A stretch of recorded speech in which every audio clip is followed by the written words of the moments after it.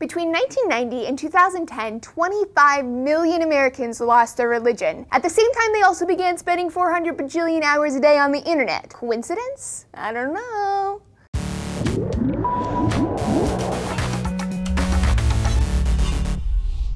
Hey everyone, Laci here for DNews. As religiosity in America continues to fall at a pretty dramatic rate, scientists have been asking, why? In a new study published by MIT's Technology Review, the findings are a little shocking. Brace yourself. They found that the internet itself may be responsible for part of the decline of faith. Using the University of Chicago's General Social Survey, computer scientist Alan Downey tracked the religious affiliation of thousands of Americans against other variables like religious upbringing, income, education, and how much time you spend online. So here's what he found. The strongest predictor of religious affiliation was being raised in that religion. So if you grew up Catholic or whatever, this is the best predictor of being Catholic as an adult. Downey's statistics suggest similarly that more people are being raised without a strong religious affiliation. So this is responsible for about 25% of the drop in religiosity. Another 5% of the drop is attributed to the rise in college education, which has been happening over the same period. Those with a higher education are less likely to call themselves religious. And then the controversial portion, he found the second big drop of 25% is directly correlated with time spent online, a category of person which was basically non-existent in the 80s, which is a really interesting thing to think about. Could the internet really be a catalyst for people losing their faith? Apparently,